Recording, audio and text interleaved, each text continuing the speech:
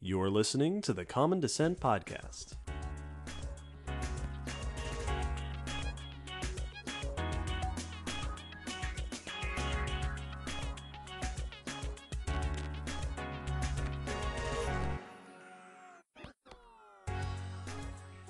Hey, Will.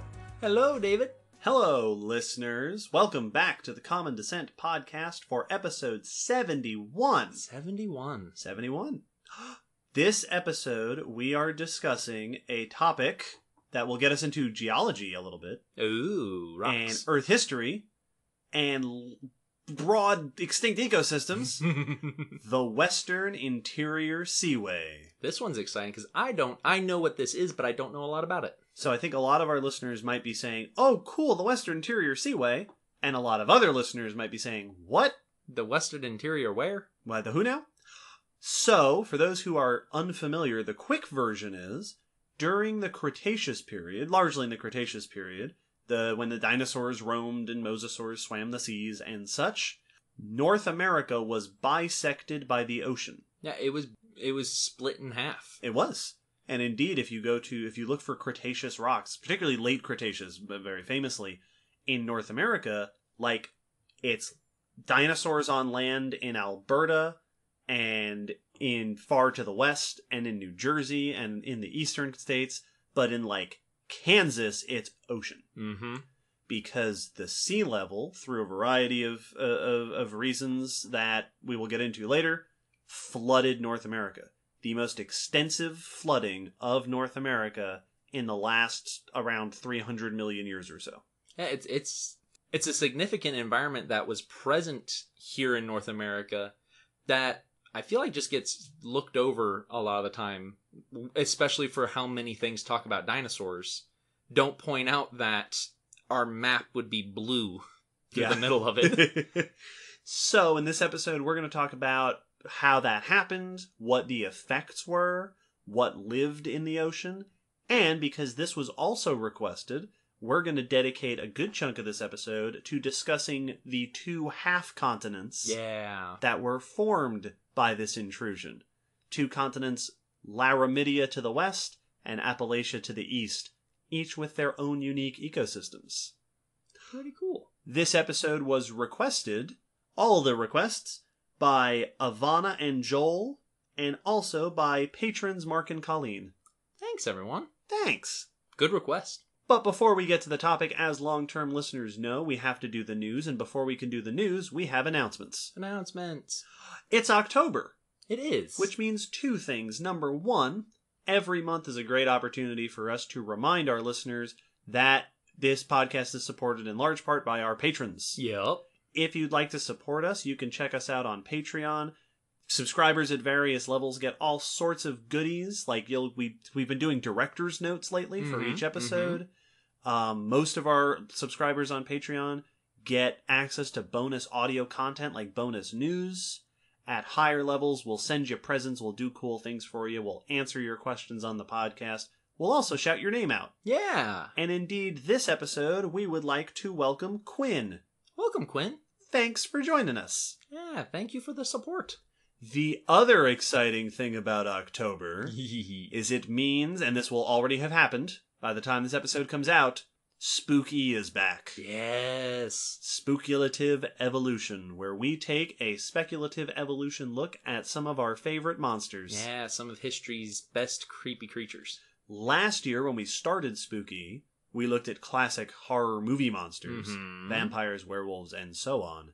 This year, our theme is monsters of Greek mythology. Yeah, some of the longest lasting monsters. And indeed, by the time this episode comes out, we will already have released the first episode, which is us speculatively evolutionizing. And I have that. Harpies. Harpies! So check it out and enjoy. Yeah, it was fun. And I believe that's all the announcements. Yeah, that sounds good to me. Well, that means it's time to go on to the news. Yay! Every episode, we pick some news from the news, and from the paleontology, Earth history, all sorts of cool stuff, so that we stay up to date, you stay up to date, gives us some extra things to talk about. Will, what news have you brought today? I want to talk about a new identified species of crocodile. What? Yeah. Crocodile. All right, well, I'm going to give you a little bit of a spoiler. I will mention crocodilians later in the episode. Woo! Yeah. Now, this is an interesting bit of news because it's not an old, well, not too old, not an old crocodile. It's one that's around today. Oh. Yes. This is about the New Guinea crocodile. Okay. Yeah. So this is research done by Christopher Murray et al. In Copia. And the article we're linking to is by Ashley Strickland in CNN. So the New Guinea crocodile, for anyone who doesn't know it, is a medium-sized, 10-ish foot, basically alligator-sized crocodile that's found in Papua New Guinea, north of Australia. And it was discovered in 1928, but it's notable because its population is split between two halves of the island due to a mountain range that goes through the middle and splits north and south. Well, in 1989, Philip Hall noticed this, studied those two populations, and noticed some differences. Behavioral differences, for the most part, that seemed to make those two populations distinct. Things like nesting and mating behavior were notable between the two groups. And he was working toward identifying them as separate species when he died. Oh. So he was not able to actually conclude the full aspect of this research. Only part of, only some of the publications, of what he fully wanted to describe were published. Fast forward to nowadays, where the new team of researchers heard about this research at a conference, and basically the people talking about it were asking for help to revisit this study, revisit these two groups, and see if indeed they are two different species. The team brought in morphological data to add to Hall's behavioral observations, and they looked at skulls. Specifically, they analyzed 51 skulls from 7 different museum collections. Okay. And these skulls did show distinct population differences between the North and the South. Ooh. So now we have behavioral, morphological, and there are some genetic studies that seem to support this as well. And with that data, they were even able to go to the St. Augustine Alligator Farm, which we've mentioned before in other crocodile studies. Yep. It's the best. Where they have New Guinea crocs, and they were able to recognize the crocs by the features. Oh, so they were able to look and say, that's a northern one. That should be a northern croc, that should be a southern croc, and one of the skulls, the alligator farm had a skull on site. They were able to identify it to the river system. Wow. It came from. Oh, cool. So these features are distinct. They're not vague. They're not, blurry line between the two. It's fairly distinct morphological features, which led them to naming a new species for the southern population. So the northern population is still Crocodilus novaguineus, which is the New Guinea crocodile. The southern portion is Crocodilus hallei, named after Philip Hall. Oh. Yeah. That's a nice tied up little scientific story. It's real, and one of the researchers said that this was an extremely meaningful bit of study for them, because not only did they get to finish up a piece of research by a very important researcher within crocodilian studies, but also to connect his name to it, which is very cool. That is very cool. Wow. Hey, listeners, keep in mind that when you split landmass in two, things change. Yes. That'll be important later. Also, and that is something else that I can reference back to later, the idea of a researcher dying before they get to finish the research they were working on is really, it's a fascinating thing that absolutely happens. In fact, I wrote about an example of this a couple of years ago. Paleontologist Rebecca Hunt Foster, whom you've heard before if you listen to our Diversity in Paleo episode, did the similar thing not too long ago where she picked up research that had been dropped off, a dinosaur specimen that was on its way to probably being named as a new species, and then the guy who was researching it passed away. Yeah. And that ended up ended up keeping the name that he had come up with. Like, it had been this colloquial name, but it wasn't official. They called it Arkansaurus, which is an awesome dinosaur name.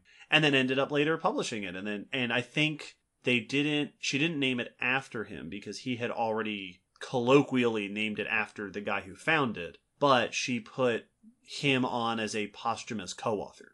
Oh, that's cool. Which is pretty cool. So it's fun to see how scientists choose to celebrate and memorialize those who came before them. Absolutely. And this study is also cool because it makes notable the importance of museum collections is one of the things that the researchers really stressed, because they were able to do this research purely from collections without having to A, travel to Papua New Guinea, which would have been expensive, or B, collect specimens there. Right. Which is difficult and time-consuming and expensive. And so this really allowed them to do a lot, especially considering some of these skulls were up to 90 years old from the collections. Wow. So they were almost century-old skulls that they were looking at that had been safe in these collections the whole time. And now this may redefine the conservation status of one or both of these species if looking at them as separate populations shows one is in a different danger of habitat loss or some other conservation effect. Very important results. Very cool. So one more crocodile. Woo. Well, since your first news bit talked about things that aren't even old enough to be fossils yet, I will start out with some news about the oldest fossils in the world. Wow. This is research by Raphael Baumgartner et al. In the journal Geology, and we'll link to an article at Science Alert by Michelle Starr. If you ask around and try to look up what are the oldest fossils in the world, you'll see a lot of numbers and a lot of different possible maybe fossils, but the most consistent result you will see is 3.5 billion year old stromatolites from Western Australia.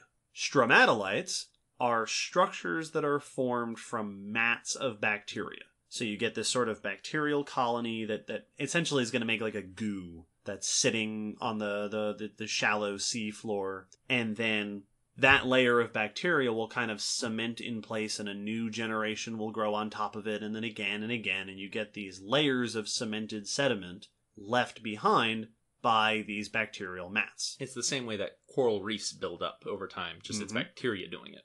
At 3.5 billion years old, the oldest stromatolites in the world are also the oldest generally accepted evidence of life. There are other suggestions of, possible life older, some things that have been suggested, some things that have been shot down, some things that are kind of still hanging in the air, but a stromatolite is a fossil. And these are the oldest generally agreed upon fossils in the world. Discovered way back in the 80s, it's been very exciting because we've had this sort of number to throw out. However, as these authors point out, even though the scientific community generally accepts that these are the oldest fossils, it hasn't been conclusively proven through multiple lines of evidence.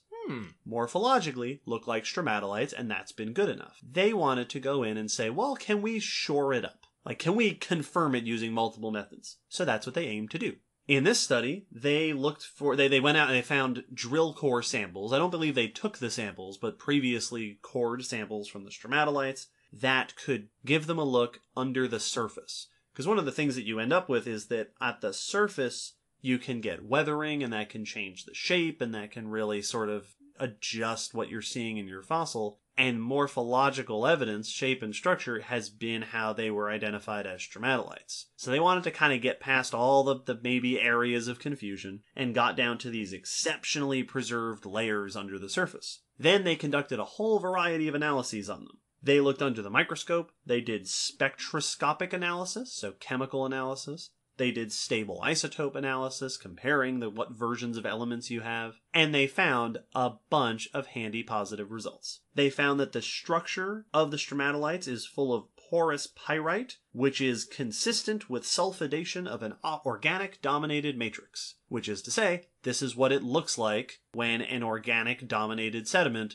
ends up being fossilized. Cool. +1 for organics. They also found, under the microscope, these strands and filaments, the microscopic strands and filaments that are consistent with what we see in films of microbes, plus another one for organic remains. And when they looked at the carbon isotopes in the stromatolites, they found that the carbon ratios they see are the same sort of ratios you see in organic remains, as opposed to inorganic sources of carbon. So that is 3 independent analysis results that all point to, these are legitimate fossils of stromatolites. Cool. Yeah, it's one of those things where, like, we already thought that was the case, But now to have it sort of, now we have confirmed it several times over. We don't have to argue. Now we can point at all this evidence and know that we were right about it. Yeah, well, it's why they don't just run one test for new medicines. They run multiple redundant tests to make sure that they've confirmed from as many angles as they can. Right. What they saw the first time is accurate. And it's not always the exciting research because it's coming up with the answer of, yeah, no, that thing we thought was what we thought. Yep. But it's important because it means that we're not accidentally making assumptions that make sense and are logical, but wrong. Yeah, it's the kind of study that's the sort of final result is not very exciting. Nothing has changed. But yeah, like you said, it's very important to be double checking ourselves.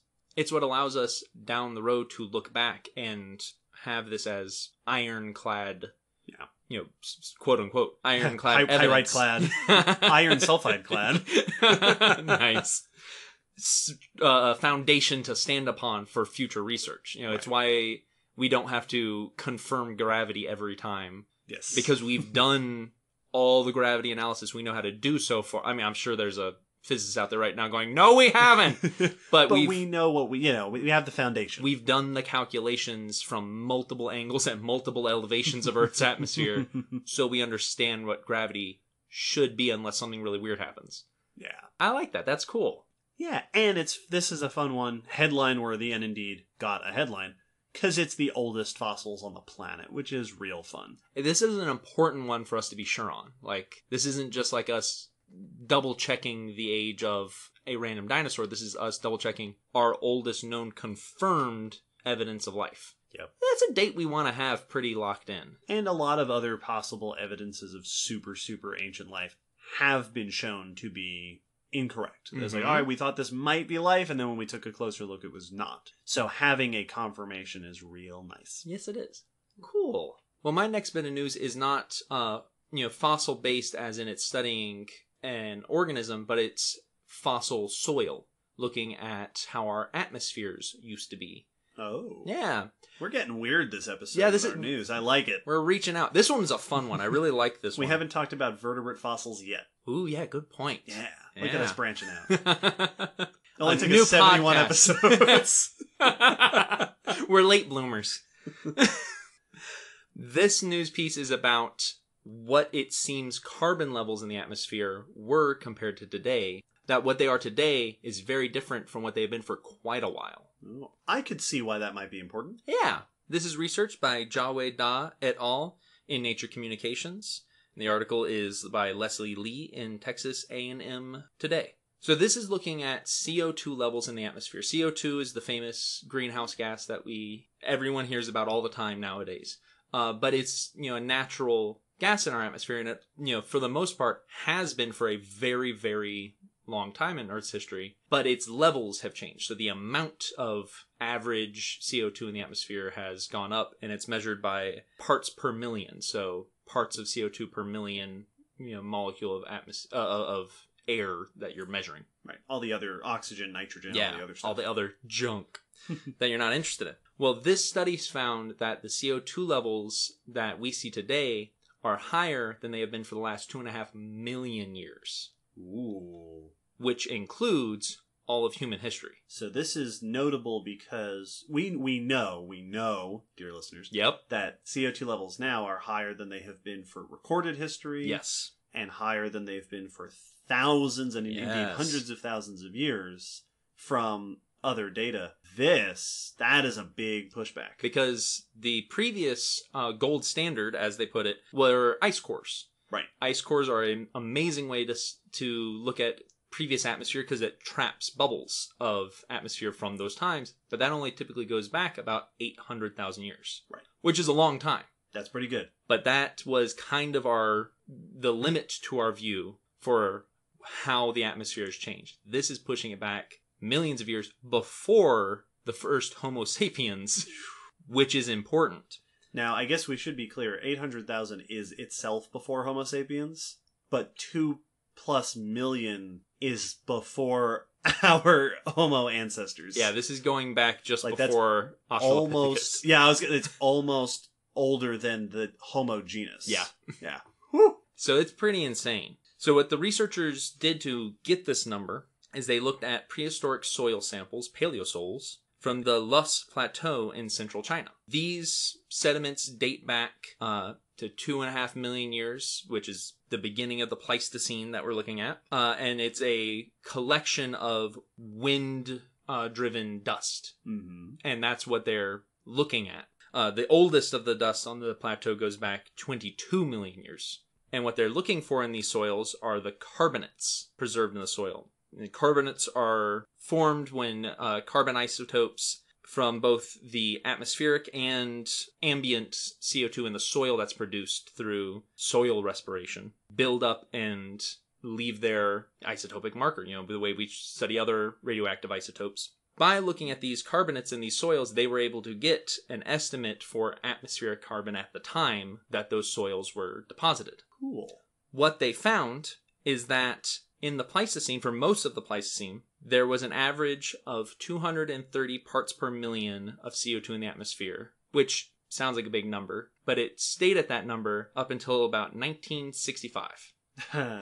At which point, it jumped to 320 parts per million. Mm-hmm. And nowadays, it is 410 parts per million. Yeah. So, for the last 60 years, the carbon in the atmosphere has been higher than it has been for everything going back 2.5 million years before that. The entirety of what you might call the Ice Age. Yes. And in the time since the 60s, it's almost doubled. Yep. Yeah. And this lines up with the ice cores for the last 800,000 years. And even for the older estimates from the early Pleistocene from Antarctic blue ice. So it seems that this is lining up with our previous estimates, but it just is pushing it much farther back than we realized. Right. Which means Homo sapiens evolved in a low carbon atmosphere. Yeah, and all of our ancestors, yes, like going back quite a ways, evolved in a low... Interesting. Yeah. It blew my mind when they nailed down 1965. Yeah. Well, our records more recently are very, very precise. But the fact that it at no point before that was the notable shift, it was right there. Yep. Yeah. That's really, it's always interesting to learn about the ways in which our modern day world is starkly different from the past. And we talk about this a lot where it's like, oh, this ecosystem today is not like anything in the past, and these conditions. Now, of course, the carbon dioxide levels are one of those things that is our doing. That is something we have imposed upon the world. That is a direct effect. And I think that... So what this basically, it's what it sounds like this basically does, is it extends the length of the hockey stick. Yeah, that's exactly what it is. Yeah. So the famous hockey stick graph, popularized, I believe, by Michael Mann, is the graph of, I think it's temperature data. That's what I remember seeing it as. And it is this sort of graph of ups and downs that follows a general straight line trend until you get to the last several decades, and it swoops up at the end. That shows our current trajectory of carbon dioxide and temperature rises.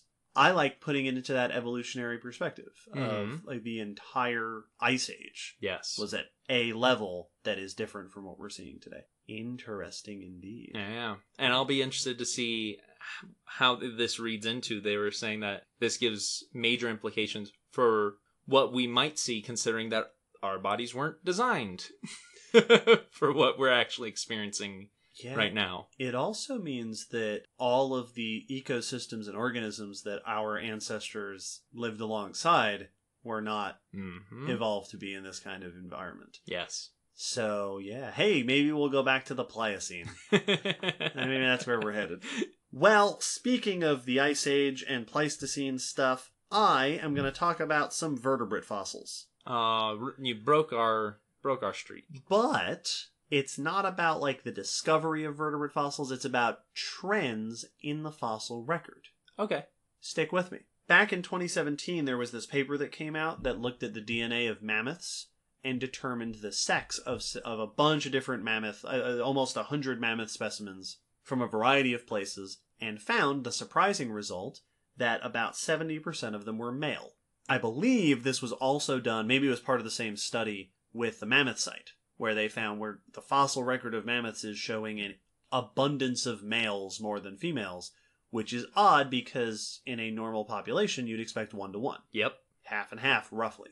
There were all sorts of discussions about what this might be. Maybe it's because you get these bachelor groups of males. Maybe it's because males, a rogue male separated from the herd is more likely to get into trouble, is more likely to range more widely, and more likely to end up being preserved in the fossil record. Lots of interesting discussions about the mammoths. This study sought to see if other mammals show the same trends. This is research by Graham Gower et al. In PNAS, and we'll link to an article in Atlas Obscura by Sabrina Imbler. So in the study, they went and looked first at a bunch of late Pleistocene bison remains. Has to be very late Pleistocene because they're using DNA to determine the sex of the animals. You can determine sex from fossil remains morphologically, but it's not always easy. DNA will do it. DNA, especially with our fellow mammals, will give you an X or Y chromosome, and there you go. So they analyzed almost 200 specimens of late Pleistocene bison and found that around 75% of them were male. Huh. Interesting. Now, they point out that this could be explained the same way as the elephants, that you've got these rogue males separated from the herd, maybe they're getting into more trouble, they're ranging more widely, things like that. They also looked at bears. Arctic bear remains, again, what they call subfossils, so late Pleistocene towards the modern, almost 100 different brown bears, and they found around 75% of them were male, indicating that our fossil record has a bias towards males. With the bears, it's weird. Bears don't herd, so you don't get a rogue male effect or anything like that, because all the bears are relatively isolated. What they did suggest is that maybe it's because males have wider territorial ranges. They're covering more space. Maybe they're more likely to be sampled by the fossil record. And to support this, they pointed out that the discrepancy between the sexes in the bears lessened as they got higher in latitude. And in modern bears, what we see is that the higher up, the farther north you go, the less food and resources there are. Females start expanding their ranges too. So maybe it's a territorial thing, that it's how widely you're ranging. But in all cases, for 3 different species there, we're seeing a dramatic bias. That's a 3-to-1 or 2-to-1, depending on, which number, bias towards males.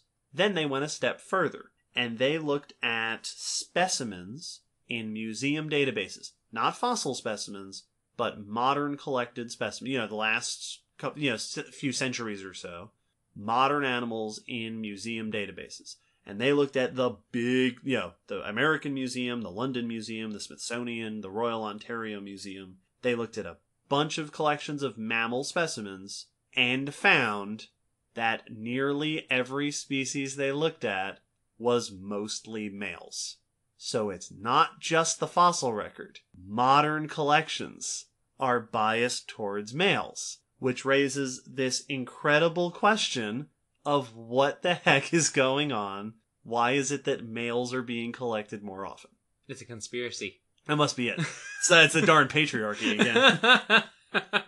Now, it could be, they point out, that even in modern specimens, ranging more widely or being more commonly off on your own makes you more likely to get either killed and then found or caught by a collector, because a lot of these museum collectors are, especially, way in the past, going out and killing stuff and then collecting it. They also made the point that in mammals, males tend to be bigger and cooler. And if you're a collector and you're going out to find the best specimen, you're more likely to shoot the big moose than the wimpy little one. Yeah, I mean, it's still in modern hunting rules. It's you hunt for the big impressive male with the antlers or the horns or the what you have it. Yeah. That's really weird. Yeah. That's a weird bias with no straightforward answers, but it's also not a bias I would have put down to expect. Like, I expect a bias between young adult and old individuals because there's fewer of certain ones. There's fewer old individuals because most, statistically more of them have died by that point. But That's really odd, especially since it's with different behavioral groups like herding and predatory and, animals that don't break up their populations the same way are still finding a same kind of percentage. Yeah, there's something unified among male mammals that is making them more likely to be collected both by natural and human forces, which is such an interesting thing to know. Weird. Now, notably, 3 species they found in the modern museum collections were female-dominated. Ooh. Anteaters, which they didn't know how to explain. Sloths, which they didn't know how to explain. And bats. And bats, they suggested that it might be that whoever collected the bats collected them from a lot of your bats were coming from single roosts, and roosts tend to be female-dominated. So maybe it's not that you caught, you didn't catch a rogue bat that was out at the ends of its territory. You went into a cave and you collected a bunch of bats from where they were living and hanging out with their babies and stuff. So you're going to catch all the females. It's interesting. It's notable, and I don't know what the note is, but I feel it should be that, it is unusual mammals. Yeah. Unique morphology mammals. Bats and sloths and anteaters. Weird. What I want to know is, would you see the same thing if you looked at reptiles? That's exactly what I was thinking. Or honestly, even better for DNA preservation and the fossil record, birds. Yes. My next step, were I part of this research team, would be to see if we could do the same study with birds. Because I would love to know how widespread this is. If nothing else, this tells us that we have a bias in the fossil record, that we're catching males for whatever reason. We are getting a skewed image of what mammals look like, at least in the late Pleistocene. Which could mean, if this expands to more fossil groups and other eras, that our visual interpretation of certain species could just be the visual interpretation of the male. Yeah. So, yeah. Weird! The male bias goes real deep. It's got a long history. It's persistent. Jeez. And that's the news for this episode, which means it is time to move on to our feature presentation. Let's go back to a time when North America was covered in water. When we had more beach. A lot more beach.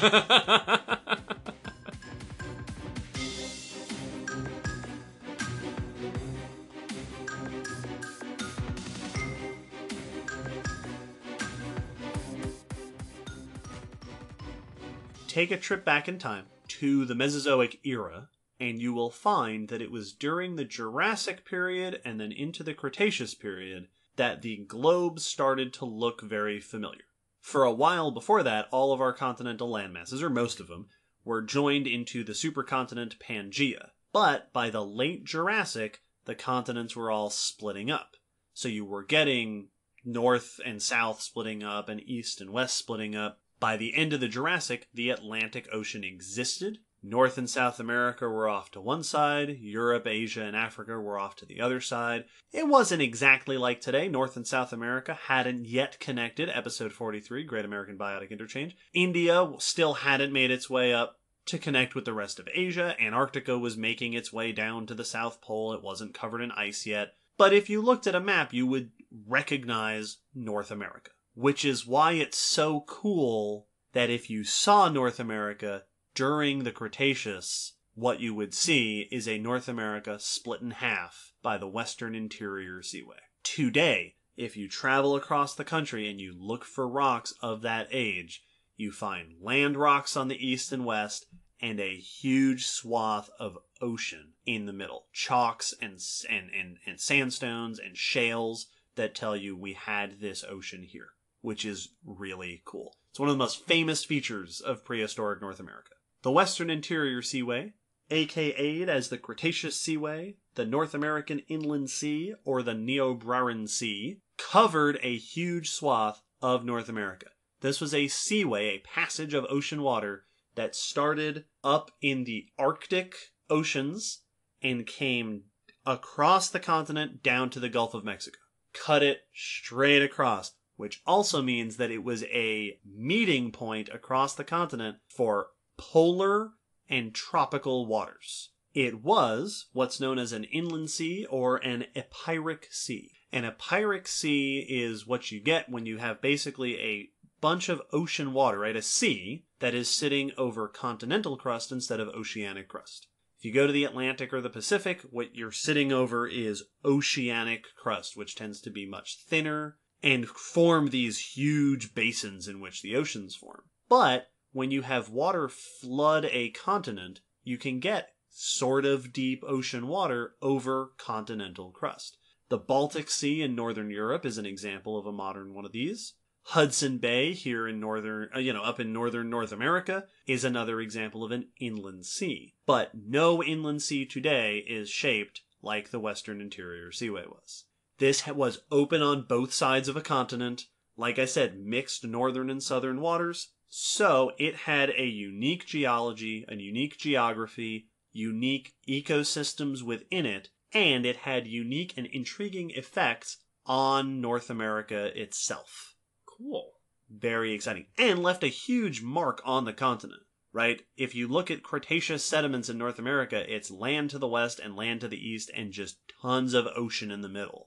Like, Kansas is famous for ocean fossils. That's one of my favorite things to bring up at the museum is the weird places we find ocean fossils because of the weird places the ocean has been in the past. Yep. And once you point that out, it makes obvious sense. But there's tons of times where they just, things like trilobites and ammonites and fill in other famous ocean fossils, crinoids. A lot of times those just get treated as a, filler fossil. Like, oh yeah, and then fossil was found. Put a picture of an ammonite. Right. But the reason it's there is because it was swimming above where you're standing at some point. It was floating around in that area however many million years ago, which is cool. Yeah, and indeed, where we live right now, where we are sitting right now in East Tennessee, also has a bunch of ocean sediments, but that is way earlier. That's early Paleozoic. Yes. North America didn't look like North America yet. The Kansas ocean fossils are, Cretaceous. North America was shaped like North America. And to picture this dramatic shift in the geography is really cool. So where did it come from, I hear you ask? The formation of the Western Interior Seaway begins in the Jurassic. And one of the biggest sort of factors that led to the creation of the Seaway was mountain building. During the Jurassic and going into the Cretaceous, you had a bunch of intense mountain building episodes in Western North America. You had Pacific Ocean crust subducting underneath the continent and also carrying chunks of land, islands and parts that had broken off of other continents and sticking them onto the ends of North America, which is a process called accretion. Mm-hmm. All of this tectonic activity causes uplift. It squeezes and pushes on the continent and this is how you get mountain ranges. In this case, this was the beginning of the most recent sort of major phase that led to the creation of the modern day Rocky Mountains. So today, you go out, you see the big peaks. There were sort of the predecessors of the Rocky Mountains at this point, but this is when the modern day Rockies began to form. These are baby steps. Yeah. One of the cool things that happens when you get a mountain range forming is that mountains are really, really heavy. And because they're heavy, they tend to weigh down the crust. So the area adjacent to a mountain range tends to be lower elevation than areas farther away. It's really easy to forget that physics still affects the surface of the planet. Yep. Like, we tend to think that, the Earth creates gravity, so it's not, incumbent to it. It's not affected by... Well, no, it is. Earth is affected by its own gravity all the time. Yeah, like if you put something on your skin that has a little bit of weight to it, your skin's gonna depress a little. Dimple a little bit. And it's like sitting on a trampoline. You are weighing it down. Mountains do that. And so you get what's called a foreland basin, which is a basin, an area of low elevation, that runs alongside a mountain range. So heading into the Cretaceous period, the western interior of North America was being depressed, low elevation. Also at that time, in the early Cretaceous, we see a major rise in sea level. In fact, it is one of the highest points that we see the sea level hit in the last 500 million years or so. Wow.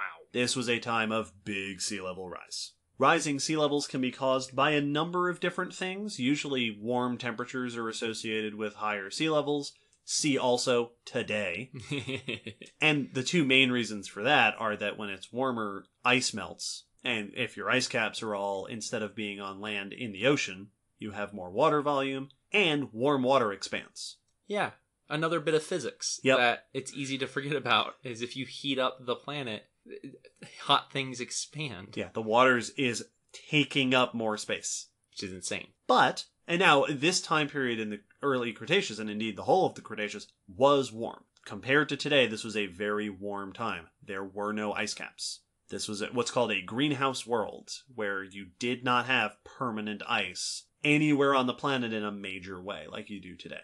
But the sea level rise at this time is attributed, at least in part, to changes in the volume of the mid-ocean ridge system. So changes in the activity of your mid-ocean ridges, which are the undersea volcanic chains where new oceanic crust is being formed, can also impact your water levels because the activity down there is going to cause all sorts of water displacement. Dropping a marble into a cup is going to raise the surface of the water in the cup. Yeah. So all sorts of things were happening, leading to a rise of what's estimated at hundreds of meters of sea level. Wow. From what it was beforehand to when you get into the early Cretaceous. So what happens is you have this area of North America that is now a bit more depressed than usual.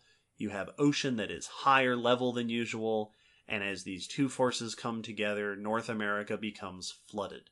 The most extensive flooding of North America over the last 300 million years or so. So what you had was a seaway, once it formed, cutting across from north of Canada down to the Gulf of Mexico.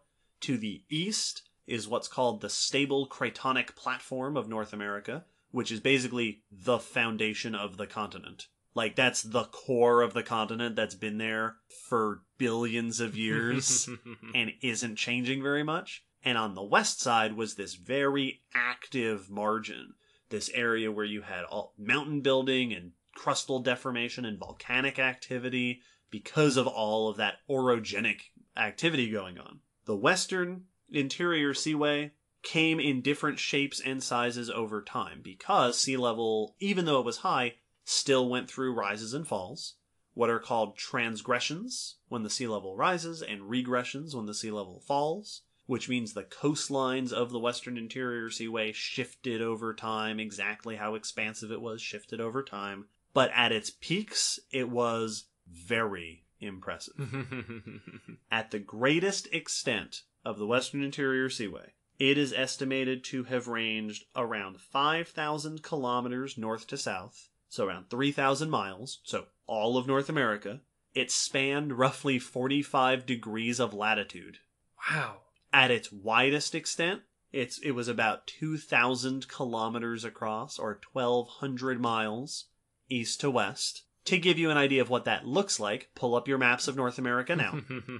The western shoreline of the western interior seaway, so what left beach remains across these states, would have run down through British Columbia, up in Canada, through Montana, Wyoming, Utah, Arizona, and New Mexico, and then down further into Mexico itself. The eastern shoreline cut through Ontario, Wisconsin, Iowa, Missouri, Arkansas, at times way western Tennessee, and then it curved around the Gulf Coast and created a shore that cut across Mississippi, Alabama, and Georgia and up through the Carolinas. Oh, weird. So it wasn't just through the center. The Gulf Coast was farther inland than it is today. That's cool. And this meant that parts of the continent were, at times, entirely underwater, including Saskatchewan, Manitoba, both Dakotas, Colorado, Nebraska, Kansas, Oklahoma, Texas, Louisiana, and Florida. Wow. Underwater. In their entirety or almost entirety. It's estimated that at its maximum depth, the Western Interior Seaway was hundreds of meters deep. I've seen various estimates of 200 as high as 500 meters deep. So we're talking hundreds of meters, hundreds of feet of depth. It's not an ocean, but that is plenty of space for having all sorts of cool ecosystems. It is, as I said, unlike any inland sea today. Whoa, I want one today. It'd sure be cool to see. That sounds awesome. A lot of study has gone into trying to figure out what the sea was like. So things like temperature. Because it ranged from subtropical in the south to mid-temperate in the north, because this is a warmer time period. There's been a lot of discussion geologically about how were the waters mixing. Like, was it cold water dominated from the north or warm water dominated from the south? It seems like it probably changed over time. Notably, at times, this seaway brought subtropical faunas as far north as Canada. Salinity has also been something that people have looked into a lot. It's thought that it was usually fairly low salt content, which, notably, meant that it would have a different group of organisms than you see in proper ocean. More on that later. And then circulation has gotten a whole lot of attention because, it's rising, it's falling, it's carrying ocean water from north and south. There's been a lot of discussion about what sort of how the waters were mixing and moving. One note that I'll just want to make about that, I won't talk about it too much, is that it is suspected that during times of regression, falling sea level, it would have ended up with stratified ocean, so layers, distinct oceanic layers, leading to seafloor anoxia. Oh. That is, at the bottom of the sea, at times you would have had very low oxygen or no oxygen conditions. Which is a real bad place to live, but a real good place to make fossils. Yeah. Anoxic conditions are great because it means no scavengers, it means very little in the way of decomposers and bacteria and stuff, so things become preserved really nicely. That's a big reason why we think so many things preserved at the Gray Fossil Site. Yep. At the bottom of a very still, deep pond. And I even saw one study that was examining this sort of, okay, how did all these effects come into play? How'd you end up with anoxic oceans? As a way of trying to understand what happens to oceanic oxygen in a warming world. Oh. We have things to learn from the Western Interior Seaway. That seems like it could be topical. Yeah, it seems like it might be important. All in all, this seaway left a ton of varied evidence across the continent. These days, we can look at the rocks across the interior of the continent and find not only deep water deposits, shallow water deposits, lots of shoreline and river deposits from the coasts of the sea, adjacent coal beds that formed slightly inland from the ocean that was cutting across the continent. There's this whole cool two-shoreline setup across the middle of North America. The Western Interior Seaway has been extensively studied. Like, a lot of geologists cut their teeth sorting out the stratigraphy, the history, the layering of the Western Interior Seaway. Very famously, or infamously in some cases, it's better preserved on the west. The west coast we know way more about because it was a place of active sedimentation, right? Tectonics were in motion, and so you were getting rising mountains, eroding sediments, depositing new things. So we know a lot more about the west than the east. More on that later. But even still, it left behind a lot of the great geologic features of North America. A lot of our most famous dinosaur sites are the coastlines of the Seaway. A lot of really good coal beds, and even some of our national monument resources. Like Grand Staircase Escalante National Monument is, sitting upon Seaway deposits, which is really cool. Literally shaped this continent.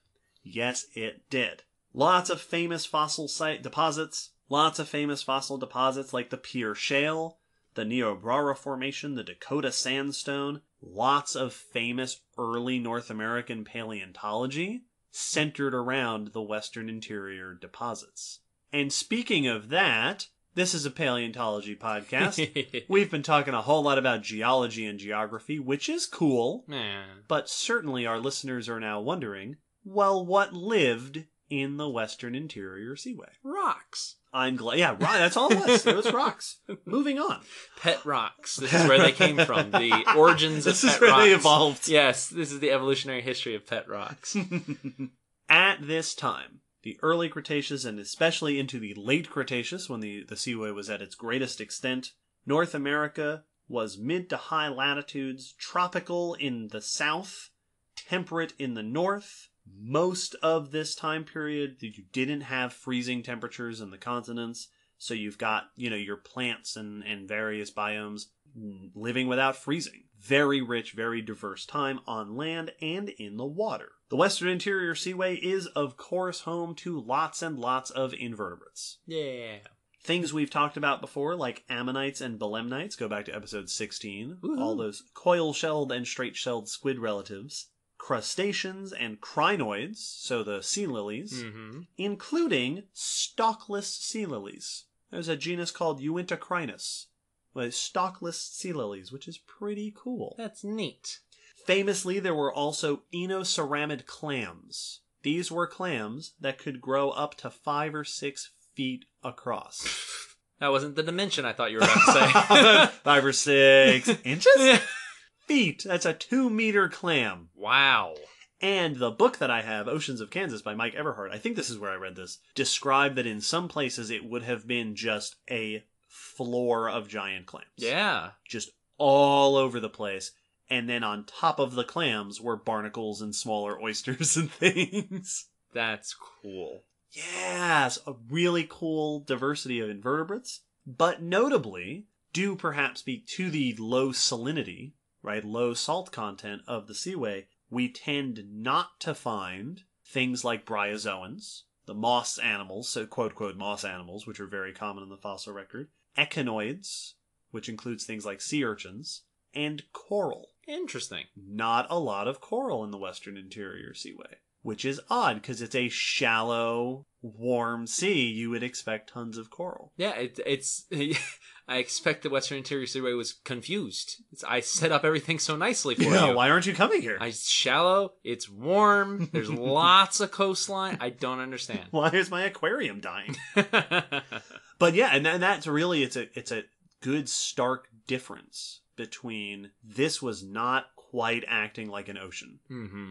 Because it had unique conditions that were not matching what we saw in the ocean, so you weren't getting certain familiar things like coral. As to why it had such a low salt content, I read some stuff about this. I didn't go into too much depth about it. I believe it had something to do with where the water's being pulled from, and also how precipitation and runoff balances with evaporation rates. Not acting like an ocean. It's not surrounded by the same things an ocean would be. So it's this weird environment. Also, of course, a lot of this salinity and temperature information comes from the other organisms in the Seaway. Algae, plankton, all sorts of plankton-y things. Algae and forams and radiolarians and all those microscopic organisms that are super handy for studying conditions in ancient seas. Also, the Seaway is full of plants. Lots of leaf impressions come from the margins of the Seaway. And even there are some really famous discoveries of just tree trunks. Oh, cool. Logs that got washed out to sea and then buried in the anoxic sediments down below, and then you got a log. That's cool. Yeah. So if you're surrounded by continent, you end up with a lot of continental stuff. So there was a log in the hole in the bottom of the sea. Yeah, indeed there was. At least in the Cretaceous. Cool. As to whether there was a frog, stay tuned. I don't think there are any frogs from the Western Interior Seaway, although there might be. That's how low salinity is this getting. It's just a giant stream. Like before, though, you'll notice we haven't even talked about vertebrates yet. So let's spend the entire rest of the episode talking about vertebrates. Oh, thank goodness. We'll start with fish. As is to be expected, yeah, all sorts of fish in the Interior Seaway. Fish of all different sizes, including a couple of famous ones, like Xiphactinus. Woo! If you've heard of any Cretaceous fish, you've probably heard of Xiphactinus.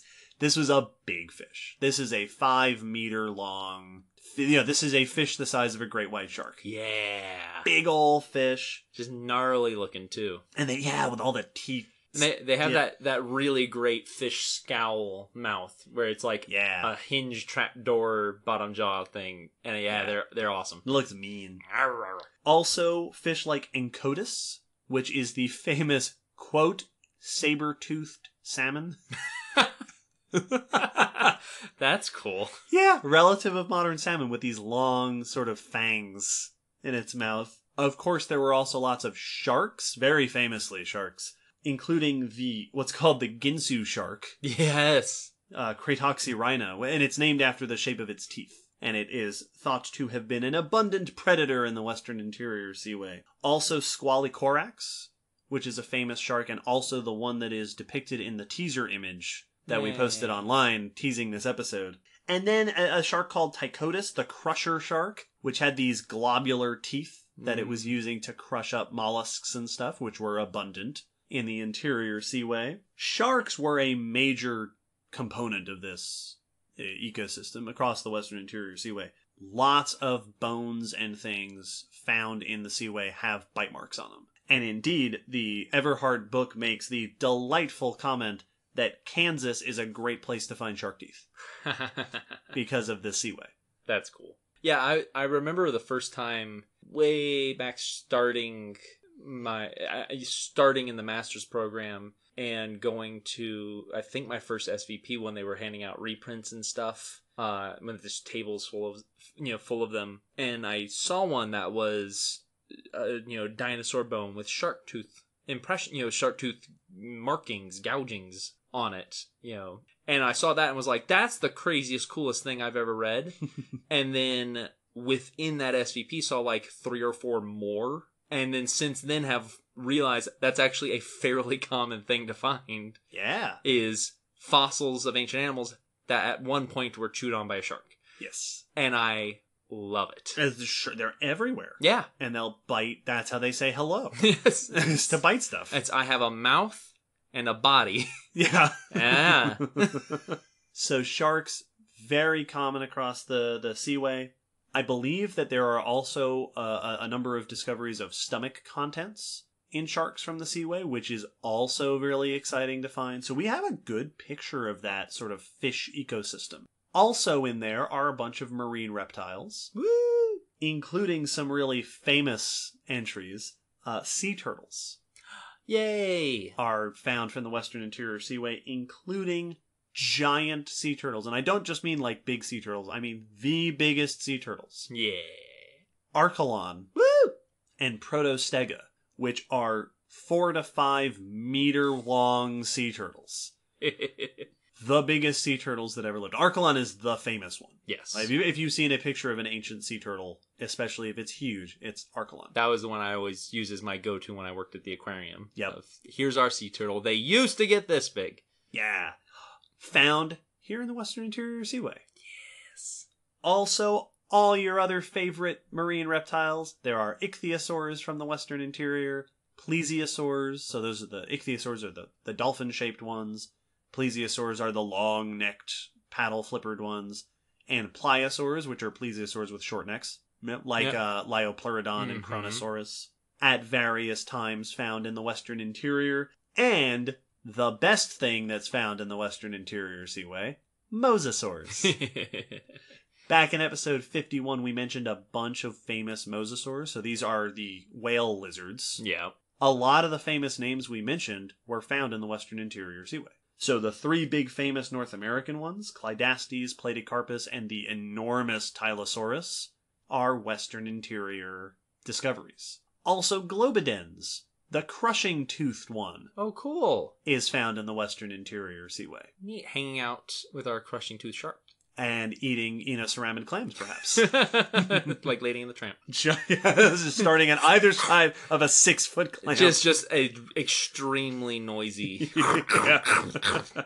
So, a diverse, varied, oceanic ecosystem. Your ichthyosaurs would have been earlier in the Cretaceous. Mosasaurs took over later in the Cretaceous.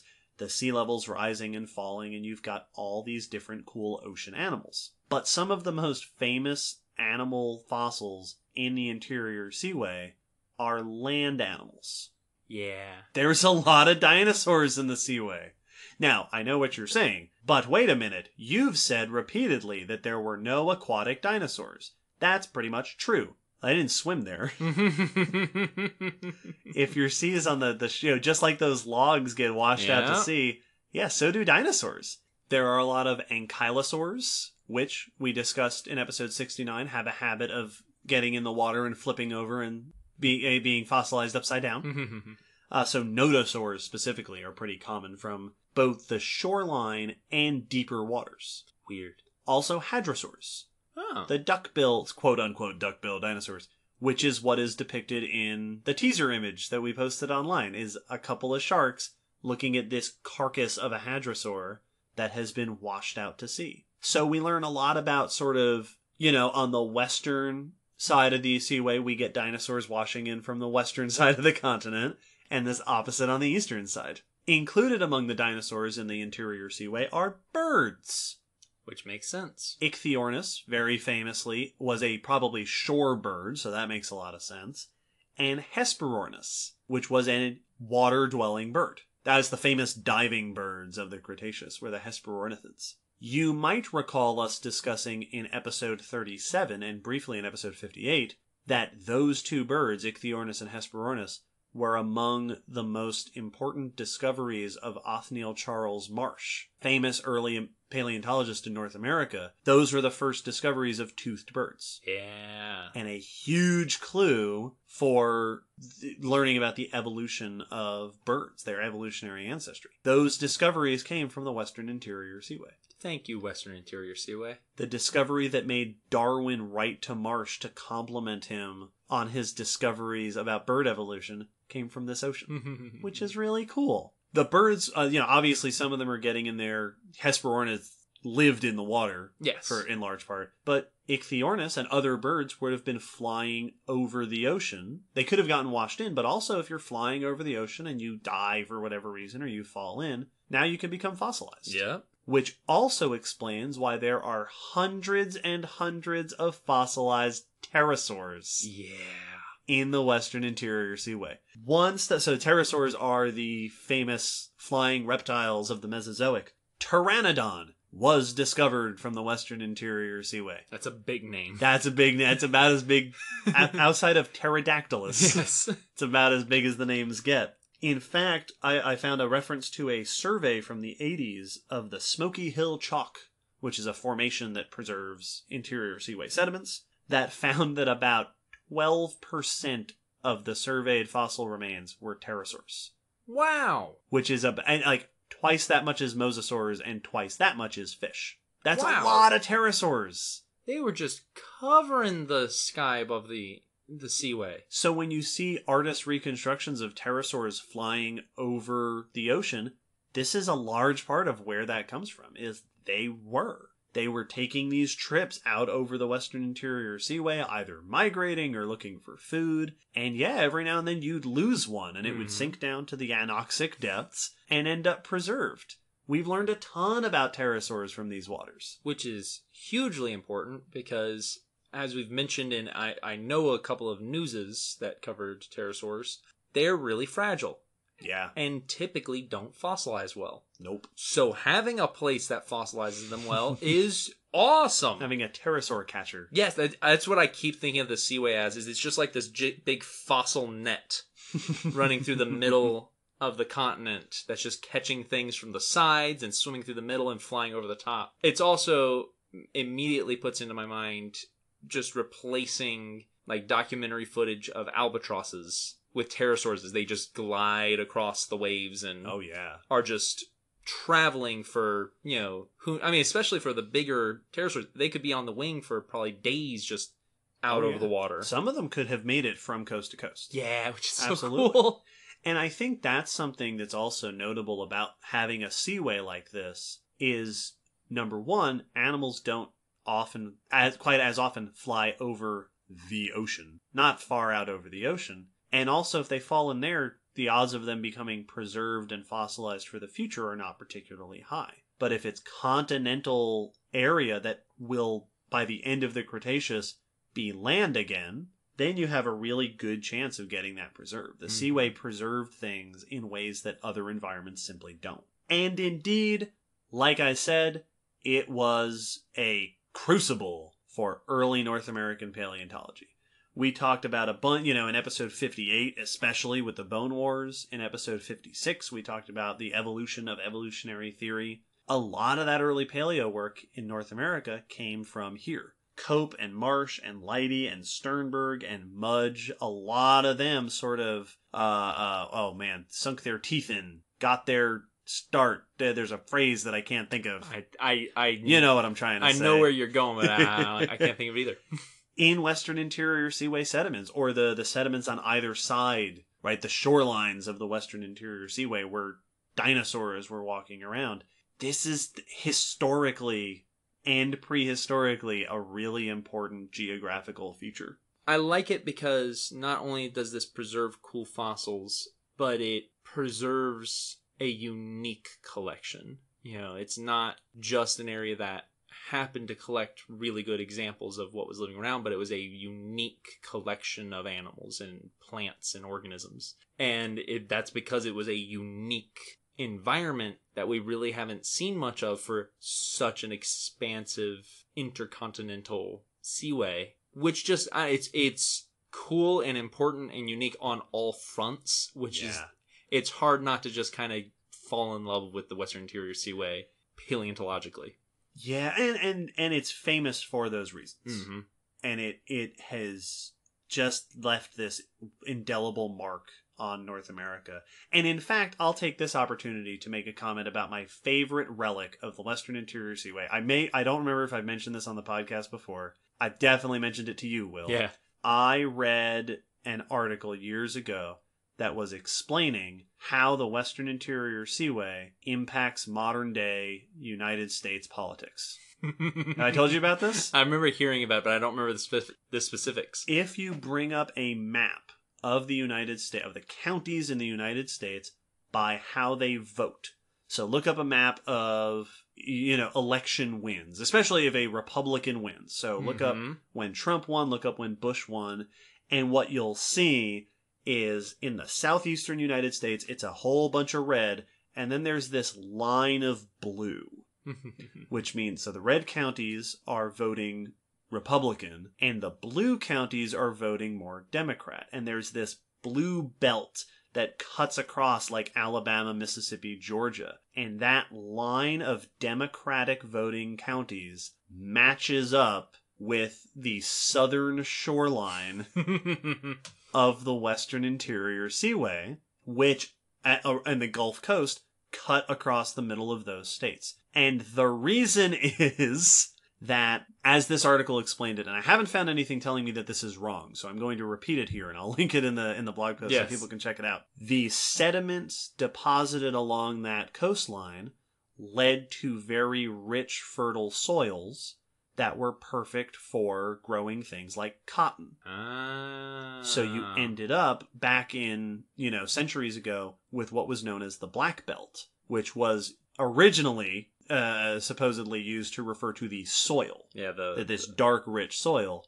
But then, of course, also doubled as a way to refer to the fact that those counties where you had all your cotton plantations ended up getting lots and lots of African Americans who at the time, of course, were being used as slaves. Yes. To work in those fields. Well, later on, when emancipation came along, and now all the humans in North America are being treated much more like humans, a lot of the African Americans living there didn't move away. They stuck around. Yes, absolutely. And so you ended up with this bunch of counties with unusually high African American populations. And still to this day, they are there. And demographically, African Americans in the U.S. tend to vote Democrat more than they vote Republican. Yeah. So the Western Interior Seaway shoreline impacts who's voting what in southern states. Still affecting us today. Which is so cool. It's fantastic. Like, what was the shoreline became the Black Belt, became the Blue Belt, became influential in modern elections. How cool is that? It's wonderful. I love just that this thing shaped so much, both literally physically shaped and just the ecosystem, both past and present, of North America. And it's well known among us who dabble in the past, but I don't hear it mentioned nearly often enough in just intro, dinosaur books. Like, I wish a lot more of my kid dinosaur books talked about the fact that the middle of North America was underwater while some of the most famous dinosaurs were walking around. Parents out there, do your kids' dinosaurs books mention this? Yeah. Let us know. I'd be curious to know how common it is. Because it didn't say it in my books either. I learned about it definitely, if not grad school, late college was when I actually learned what it was called and what that what that entailed. Yeah. Yeah. Well, the other really fascinating thing that the Western Interior Seaway did was it split the continent in two. Yes. So after the break, we will discuss the two opposing continental landmasses of Laramidia and Appalachia. Cool.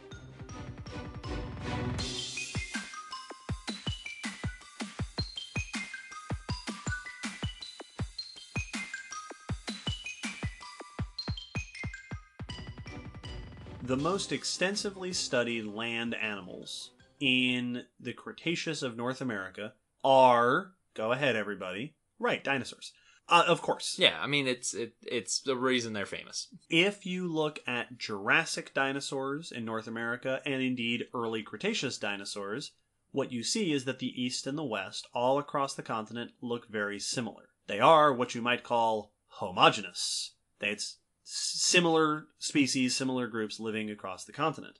However, as the Western Interior Seaway inundates, creeps across, and ultimately splits the continent, as the Cretaceous wears on, you start to see these stark differences. Just like the crocodiles on New Guinea, just like we talked about in episode 4 about island evolution, when you separate out different groups of organisms, they start to diverge evolutionarily from each other. The east and west sides of North America did the same thing. So let's take a zoom in. We've been zoomed in on the Seaway. We're going to shift to the west and talk about Laramidia. Laramidia was a continent? Subcontinent? Yeah. It's weird because it's all still North America. It's not actually split. It's just covered by stuff. Yeah. From space, it looks like they've split up. Yes. But geologically, all of it's still there. So this is just like it's just poking its two little crocodile eyes up out of the water. The western section was known as Laramidia. Laramidia was long and slender because the Seaway was more towards the west. So you had this narrow band of land that, includes western Canada, down through Washington, Oregon, California, down into Mexico. On the eastern side, on the shores of the Western Interior Seaway, was Utah, New Mexico. Laramidia made up only about 20% of the current area of North America. So it was a narrow section.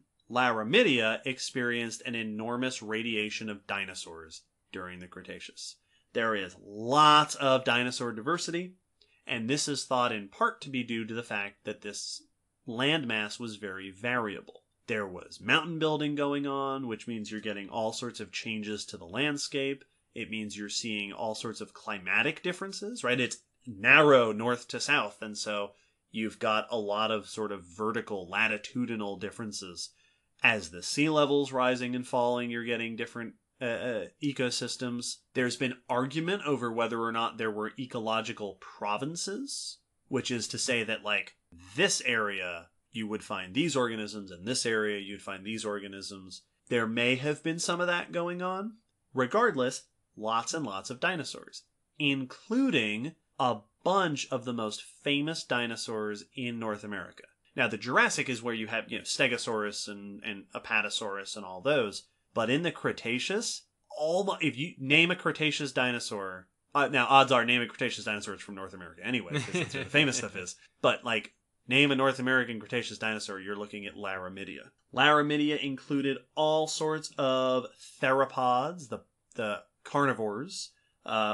things like ornithomimids, which are omnivorous, perhaps also Deinonychus and similar dromaeosaurs, and of course Tyrannosaurids. Woo! The family Tyrannosauridae. Like all the famous Tyrannosaurids are here.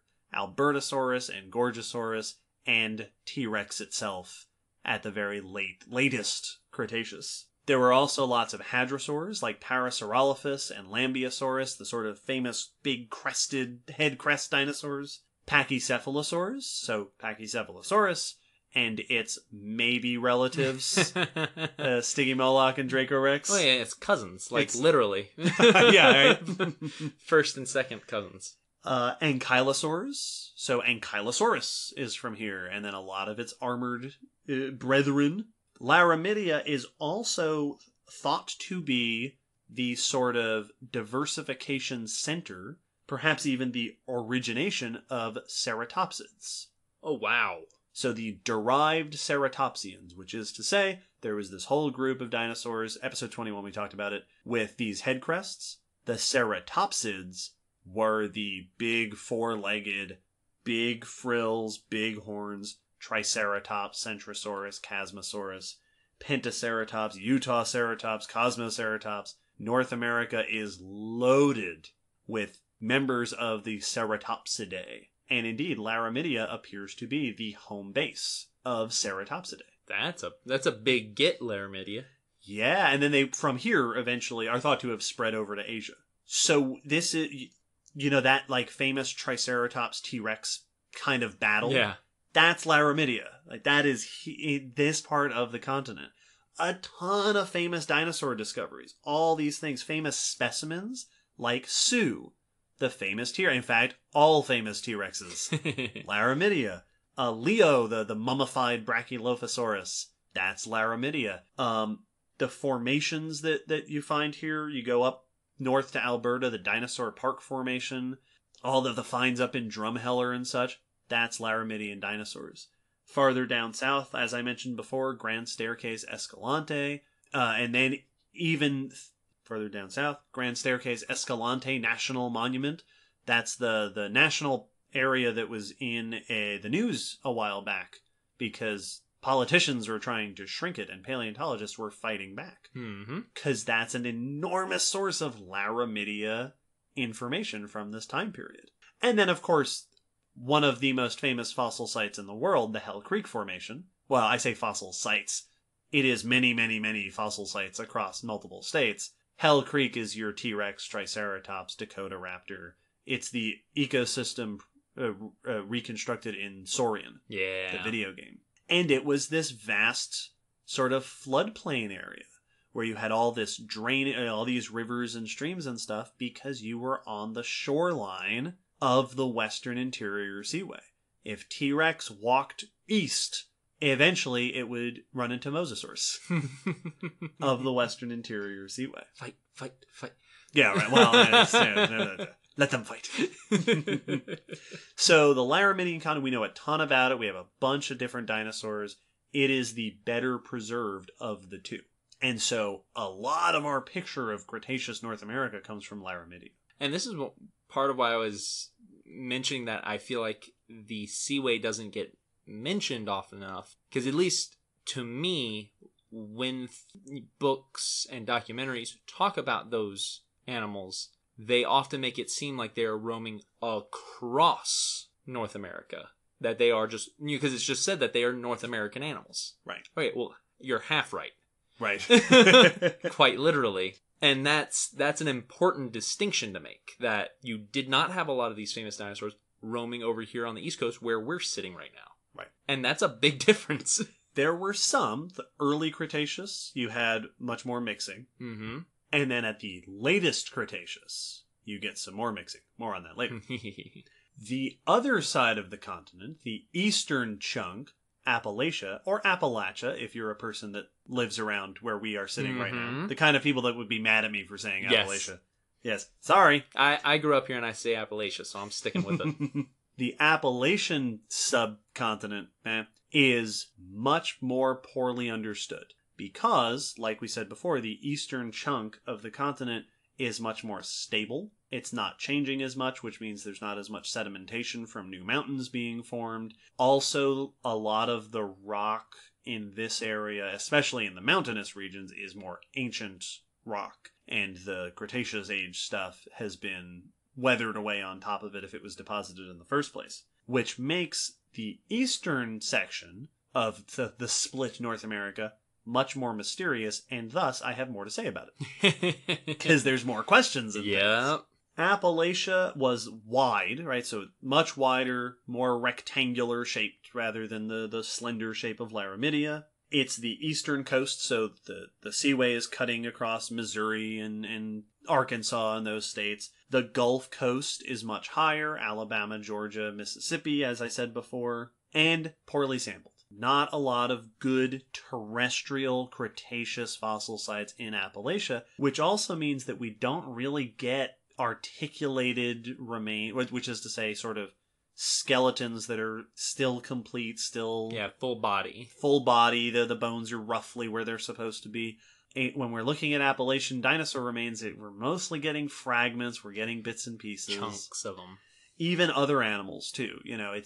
It's just not as good a sample. You can see that if you go to museums in the states that made up Appalachia.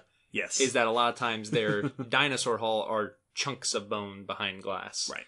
And, they may have a replica of the skeleton that would go with that dinosaur, but they don't actually have all of those fossils.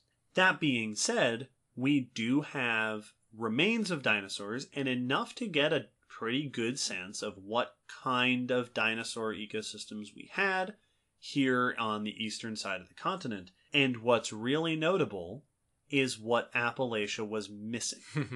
A lot of the famous stuff that I mentioned over in Laramidia, Appalachia does not appear to have had. Ceratopsids. Triceratops and friends, for the most part, did not make it over to Appalachia. We did not have pachycephalosaurs. We did not have ankylosaurids, for the most part. Tyrannosaurids. We had cousins of some of these these groups. But like Tyrannosauridae, T-Rex, Gorgosaurus, that core family, was not over here on the eastern side. So instead, what we saw in Appalachia was a lot of what I've seen called relict groups. Members of earlier sort of branches of these groups, more basal groups. So whereas over in Laramidia, the ancestors gave rise to unique new groups, the Tyrannosaurids, the Ceratopsids, in Appalachia, instead you had diversification of those earlier forms. So what you're saying is that Appalachia is playing with base Skyrim, and Laramidia has mods. Yes, absolutely. Yeah. The modded T-Rex was broken.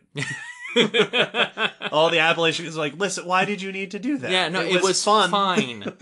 It's fine and a fun game.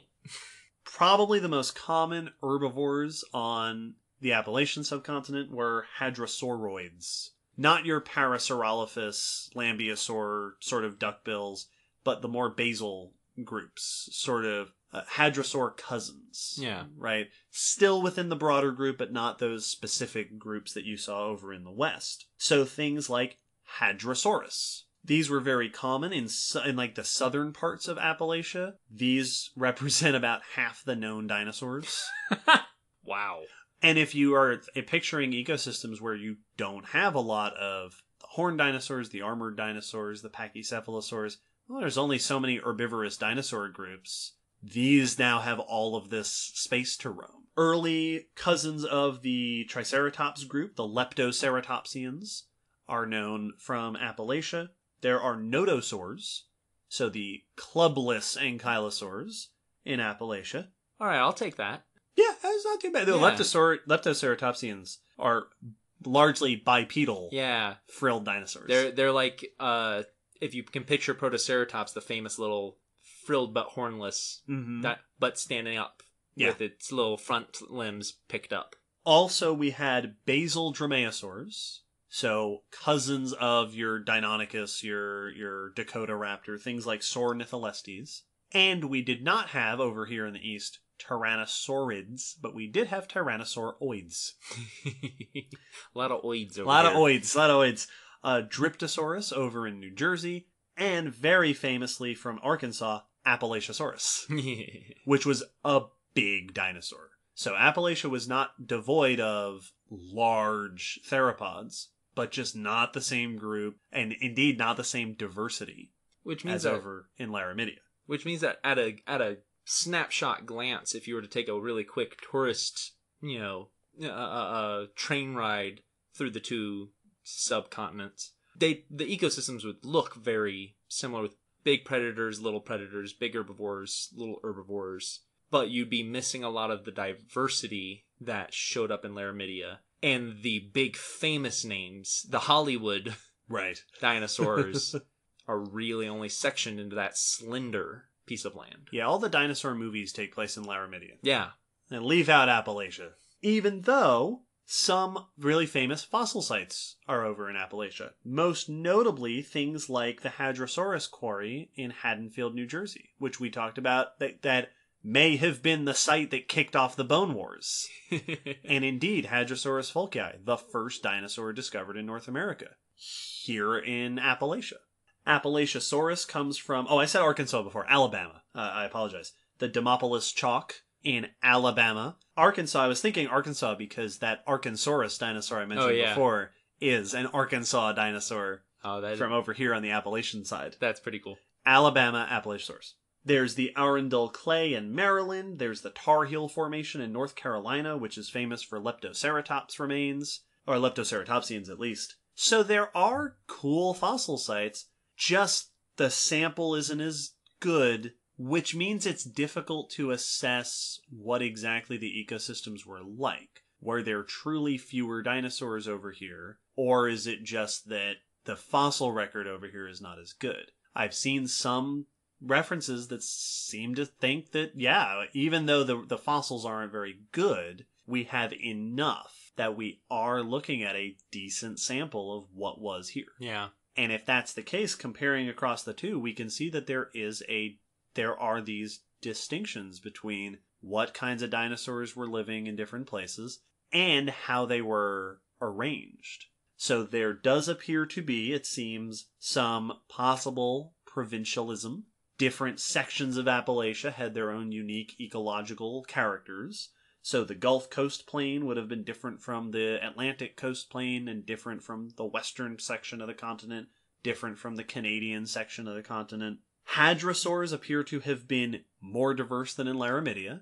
Even though they had derived hadrosaurs, they also had all those other herbivores. Appalachia was all hadrosaurs all the time, except for things like nodosaurs. There were consistently hadrosaurs occupying multiple size classes. Oh, cool. So you saw hadrosaurs of 3 different sizes in many different places, ranging up to things like Hadrosaurus, which were huge. Really T-Rex sized and bigger hadrosaurs. That's cool. They were doing the horse thing. Yeah. That's neat. The Tyrannosauroids, also probably the apex predators in Appalachia, similar to what they would have been over in Laramidia, but notably, and here's an interesting thing, in general, Appalachia seems to have been less dinosaur diverse than Laramidia, and with theropods specifically, the big meat eaters, northern Appalachia was more diverse than southern Appalachia. Huh. There are a handful of different big theropods known from the northern section of the continent, but Appalachiosaurus is really the only large dinosaur, the large predatory dinosaur, known from the southern section of Appalachia, which might be taphonomic, which is to say the fossil record is biased and we're just not getting a lot. They're probably all male. We're just not seeing a lot of what was there.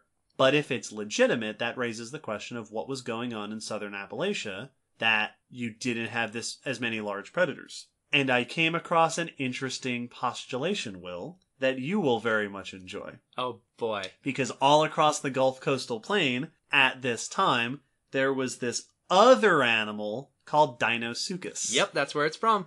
You want to remind the audience what Deinosuchus is? Deinosuchus, much like we were talking about all the famous dinosaur movies taking place in Laramidia, basically anytime you've ever seen a picture of a giant croc with a dinosaur, it's been a picture of Deinosuchus. This was a upwards of, for the largest species and specimens, 40-foot long, actually more closely related to alligators than crocs, but crocodilian cousin that was found around the coastal regions of that area. They were actually fairly close to the Seaway, often found in salty environments, which is interesting because they don't seem to have salt glands. But massive 6 foot long, 2 meter skulls. Yeah. 6 foot long skulls. Skulls. The head, I could have laid on top of the skull without my feet hanging off the end. Yep. They are known to have been all across the Gulf Coast Plain and even further north. Bite marks have been found on dinosaur bones, suggesting these animals all across, especially in southern Appalachia. They seem to have been very popular down there. Cool. And they weren't the only ones. There's Deltasuchus, another large crocodilian, also common, also seems to have been eating dinosaurs, and then, whatever else it could get. Yep. So it has been suggested that maybe the reason that there were fewer large theropods in southern Appalachia is because the Gulf coastal plain was the domain of giant crocs. Which is so cool. Which does make Appalachia real cool.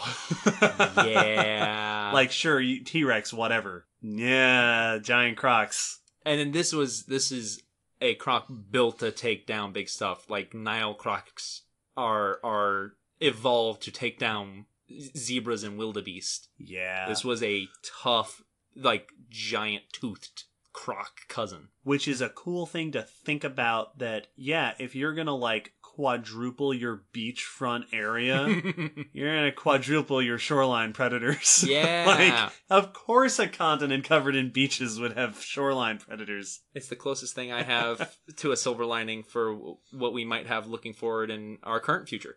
Yeah. Nice subtropical continent covered in ocean. Yeah, just lots of crocs. Crocs everywhere. The western interior seaway did not survive much past the Mesozoic.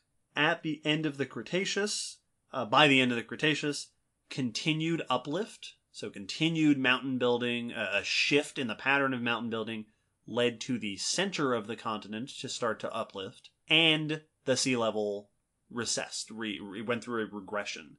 So sea level dropped, land continued to rise, and gradually you do see the closing of the western interior seaway, the de-flooding, the draining, draining of this continent. This caused a relatively short period of severe environmental rearrangement, which is really cool to think about. That you had these like continuous peat forming environments, these coal forming environments up and down the shorelines that are now breaking up. You had places that would have been draining of water. You had places where the shoreline is moving and your ecosystems, what kind of habitats you have are rearranging. I found one paper that talks extensively about what they call the Dakota Isthmus. Cool. Which would have existed when the Dakotas, right, North and South Dakota, were a land bridge is a weird thing to say, but a land passage as the sea drained to the north and south. So you would have been able to cross through the Dakotas, which would have been this network of lagoons and bayous and estuaries, this like recently drained environment as the sea is pulling away from it, which would have formed all sorts of cool, unique ecosystems completely unlike what we have today. That's so awesome. And of course, right at the end, the Maastrichtian, right, the latest Cretaceous, we do start to see evidence of dinosaurs immigrating across the two continents. We start to see Laramidian dinosaurs showing up over in Appalachia. And so they used to be very similar, they became isolated and different, and then they start to homogenize again. And then the end Cretaceous happens and they all go away. So who knows what would have happened? That could have been cool when your ceratopsids start invading what was hadrosaur country, and T-Rex comes over and sees giant hadrosaurs and goes, "Oh, look at this! Finally a meal the size for me!" Although I'm pretty sure it had it. Plenty of hadrosaurs to eat. These have far less horns. Yeah, they have fewer crests. Yep. Yeah, all sorts of stuff. And so the saga of the Western Interior Seaway comes to a close as the Mesozoic does, leaving behind all of these cool sediments for us to find. Yeah, it's a pretty awesome little period and feature right there at the end of the Mesozoic. What a cool chapter in our continent's history. Yeah. Well, hopefully we've bestowed upon you a great appreciation for the Western Interior Seaway, for the lost land of mosasaurs and giant alligator relatives that lived here in humble little North America. Before we wrap up, I believe we have a patron question. We do. Oh, goody. Do you want to do the honors? So we have our Patreon we mentioned earlier, and at certain levels, our patrons can ask us questions that we answer here on the podcast. Right here, live on the podcast. Live for us. Today's question is from Cheryl, who asks if we can explain more about the role of the null hypothesis in the scientific method. How does it work? Does the researcher who is doing the work always apply it, or is it often other researchers who may want to challenge the findings and are actively searching for an opposite evidence? Now, we discussed this back in episode 20. Yeah, when way we talked back. about the scientific method, which, fun fact, was the last episode that we did that wasn't listener requested. True. That was the topic we chose because it had sort of come up in questions and in our interactions with people. And we thought, hey, this would be a cool one to do. That was the last time we ever did a non-listener requested episode. Yeah, cool stuff. But this is a request to talk more about it. It is, and it's a good question. And it's a question that I feel a lot of people who have been through intro statistics or intro research classes and courses have probably asked in some form. Because on the face of it, the null hypothesis can seem kind of either contradictory or unnecessary. So the null hypothesis, for anyone who needs a reminder, is part of the hypothesis making step, which is null in the fact that it is saying nothing will happen. So whenever you're coming up with an experiment to test whatever it is you're researching, that these two features affect one another, or that these things correlate with one another, or that, this thing happens when this thing happens. Whatever it is. The null hypothesis saying no to all those things I just said. They don't affect, they don't correlate, they don't happen because the other one happens. Right. Default assumption, status quo. And that's what the null hypothesis is a default. It's not meant to say that you're looking for those things not to happen. And that's why it can often sound confusing, because it sounds like now you are aiming for nothing to happen. What it is saying is, if there is no significant results to this experiment, the null hypothesis should be that we don't notice any strange connections. We don't notice anything notable. This is in tandem with your hypothesis that you're doing the experiment for, that there is a connection. And so that's your testing. The null hypothesis is basically always present in all experiments, that there's the chance nothing happens because there is no connection that you thought might have been there, that you hypothesized might be there. It's basically just a default in experimentation and statistics.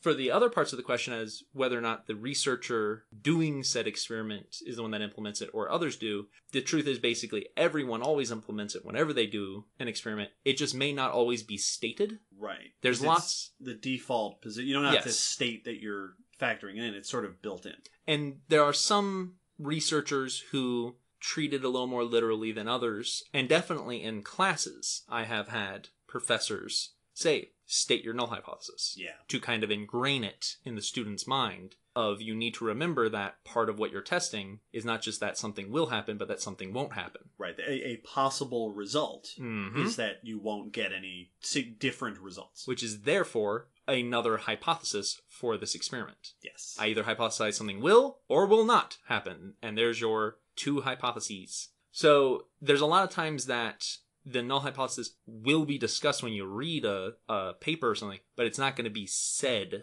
as the null hypothesis. It'll typically only be brought up if the null hypothesis turned out to be true. Right. Yeah.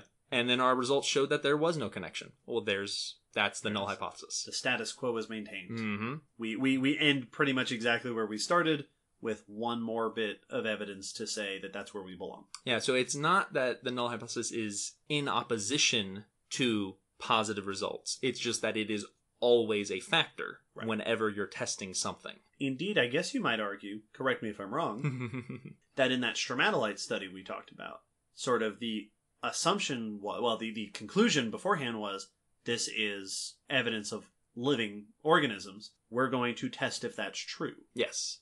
If we find significant results that change that, the hypothesis being, well, we'll find evidence to the contrary. The null hypothesis, I suppose, in that case would be that we will find evidence that supports what we already learned. Yeah. Or would it be the null hypothesis is that we won't find evidence for what we're looking for? And that's where even I've heard discussions that the use of the null hypothesis can confuse studies sometimes because what it should be sometimes isn't always clear. Right. So I don't know if there is a simple, clean answer to situations like that. Like, if I'm testing gravity, is my null hypothesis that the ball will fall or that the ball will do nothing when I let it go? You know, and I've heard discussion before that's, you know, about the fact that the null hypothesis sometimes is counterintuitive, which is why questions like this are actually very common. Yeah. When you're beginning the steps into research, because it seems counterintuitive. But that's why there's a lot of times where it's not stated that way. It's just, and we all agree that there's a potential that we get no notable results. Right. You know, that. Right. You've not found anything new. Yes. And that's really what it is that you've not found anything that contradicts the current, as you said, the status quo, the current understanding of those things.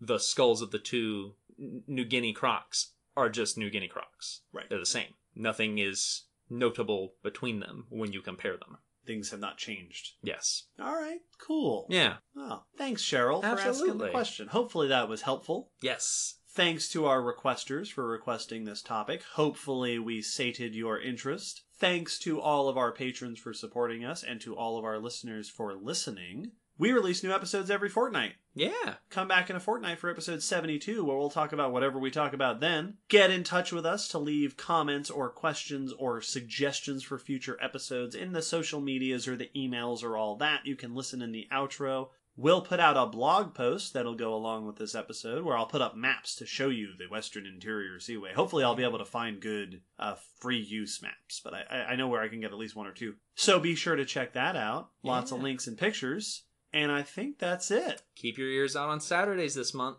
for our spooky episodes. We're gonna be rolling them out. It's gonna be super good. And yeah, otherwise, thanks for listening, everyone. Thanks, everyone. We'll see you next time. Bye. Sign off, Race.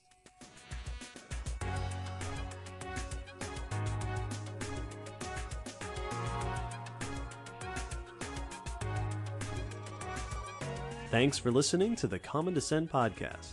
You can follow us on Facebook, Twitter, YouTube, and check our WordPress blog for pictures and links after each episode. Huge thanks to our patrons whose support helps keep this podcast running and who get access to bonus goodies on Patreon. The song you're hearing is called On the Origin of Species by Protodome, which we found at ocremix.org. Thanks again for listening. We hope you'll join us next time.